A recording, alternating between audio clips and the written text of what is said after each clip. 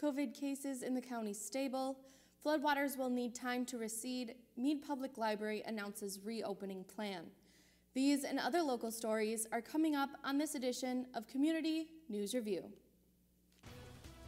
This is Community News Review, a service of WSCS TV, news content provided by WHBL.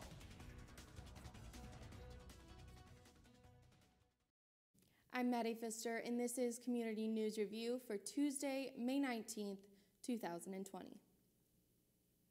County cases of COVID-19 remain stable with a total of 71 so far confirmed. Statewide, the percentage of positive cases returns declined sharply to 2.9%, with another 144 persons confirmed as having COVID-19, while another 4,828 came up negative. 6 more persons in Wisconsin died of the disease since Sunday, and state metrics established the phase of the reopening of Wisconsin are facilitating. The downward trajectory of COVID-19-like illnesses has resumed, but the drop in positive test returns was not enough to reverse the 14-day trend. Healthcare workers showing up with COVID-19 have now resumed an upward trend, reversing an earlier course. The Sheboygan County 5 cases remain active as 63 have now recovered.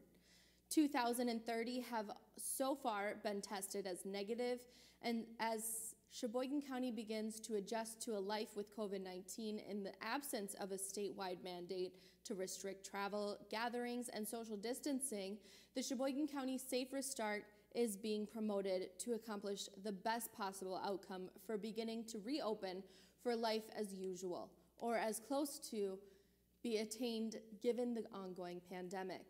The plan is comprehensive with business guidelines and recommendations, community members' guidelines and recommendations, benchmark criteria, and guidance for social gatherings, all incorporated into the daily update from the Sheboygan County Division of Public Health.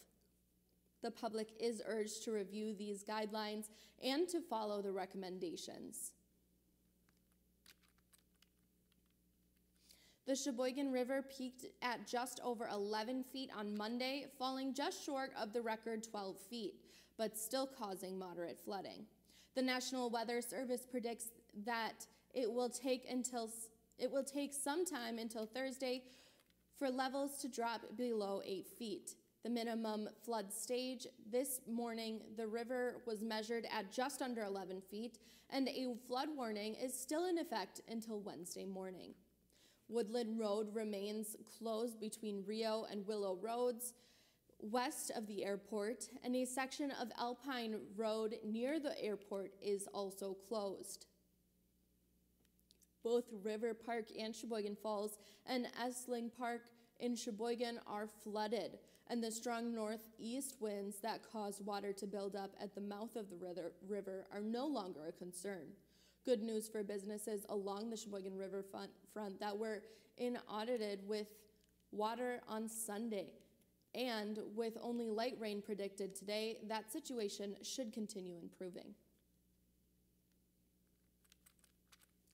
Maintenance of bridge decks will mean ramp and lane closures on I-43 this week. The Wisconsin Department of Transportation says that the interstate will have various lane closures between county highways J and O from 5 a.m. to 7 p.m. this Tuesday through Thursday. Ramp closures will affect some travel times and the traffic.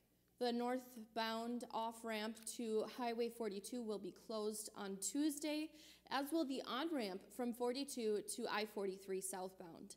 Also, the Highway 23 ramps to northbound I-43 will be closed on Thursday between 5 a.m. and 7 p.m. Fire broke out at an apartment building on Sheboygan's south side on Friday night. The fire department was called to the 2600th block of Camelot Boulevard around 9:45 to find a fire on a porch that had extended into the building between the first and third floors of the 4-family building. Everyone was able to get out safely, and the firefighters were on the scene until shortly after midnight.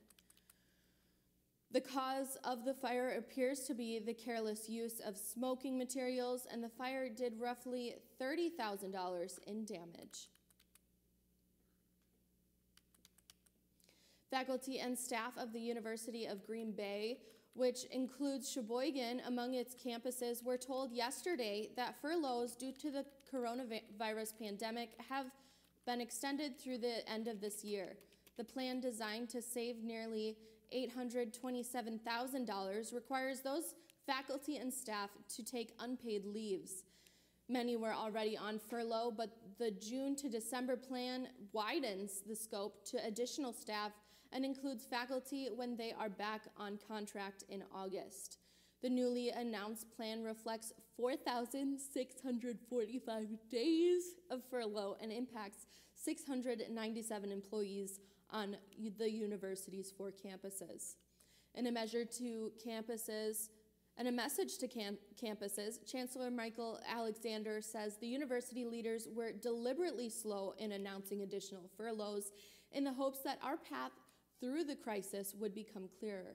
Unfortunately, it has become apparent that we must take some preventative measures to be able to better ensure the long-term health of our institution, he said. These are painful decisions, and particularly because of the immense work that everyone on this campus has done to put us on solid financial footing before COVID-19. The Sheboygan Police Department is seeking the public's assistance in identifying a person of interest responsible for at least 2 business burglaries and thefts to coin-operated machines that have occurred over the past week. The suspect is possibly operating a gold or tan Chevrolet S10 pickup truck with a black bed liner, and the suspect is described as a male, possibly in his mid-30s, wearing a white flat-brimmed Milwaukee Brewers cap, white sneakers, black hoodie, and a dark jacket with Adidas logo on the back. If you recognize this subject or have any information about this or other crimes, please contact the Sheboygan Police Department at 920-459-3333. And finally, Meade Public Library is preparing to reopen and begin offering limited in-person services as a week from Tuesday or today. This tentative date was announced on Monday by communications specialist Josh Litterer, who said that the process will be in phases. Litterer noted that not everything is reopening at this point, and it is not a return to normal. The initial focus will be providing public internet and computer access, along with access to library materials either inside or the building or through the curbside pickup. The first and second floors will be open, but the third floor on Children's Library and Teen Center will remain closed, as will the meeting rooms. Books and other materials now checked out will be due for return beginning on June 1st. And will have to be returned inside the building for now, since the outdoor book drops are still under construction. Those should be operating soon. Many programs will remain online only for now, and those visiting the library are encouraged but not required to wear a mask, and social distancing is encouraged.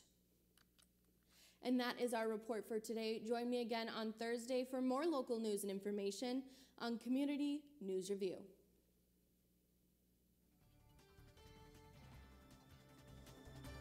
News content for this program provided by WHBL in cooperation with WSCS TV.